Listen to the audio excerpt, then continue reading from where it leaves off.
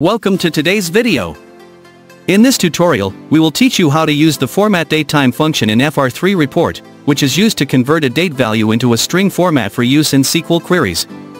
For this video, we'll demonstrate how to use this function to capture the total outstanding invoice amount for a customer up to Sales Invoice Date. Let's get started. Step 1. Declaration variable. The first step is to declare a string variables to store the formatted date. var stands for variable, SQL will store the SQL query, D will store the formatted date result as a string. Step 2. Explanation on FormatDateTime function. To assign variable D, click on Functions tab, find the FormatDateTime from the Formatting folder, select FormatDateTime and double-click it to add in the code page. The FormatDateTime function is used here to convert the value into a string format. The format parameter specifies the desired date format, which is year, month, day. The datetime parameter represents the value to be formatted. Main.date retrieves the invoice date from the report. Step 3. Construct the SQL query. The SQL query is built dynamically and stored in the variable SQL. To calculate the total outstanding amount, sum the difference between document amount and payment amount. Type in document amount minus payment amount. Use cast as real converts the result into a float real number to ensure consistent numeric precision. From AR_IV specifies the table where the data is located.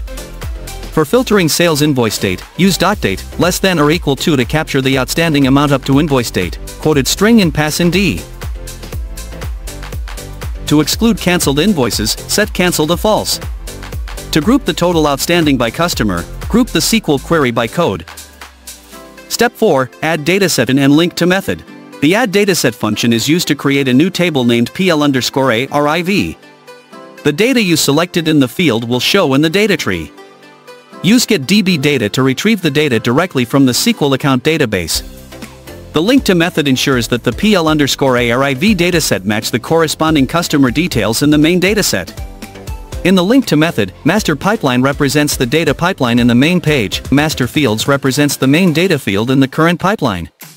Detail field corresponds to the field in the secondary data pipeline, linked to the main using the keyword code. Click Save on the top left corner, then reopen the fast report. Step 5. Results. Select the text object, put it at the desired place.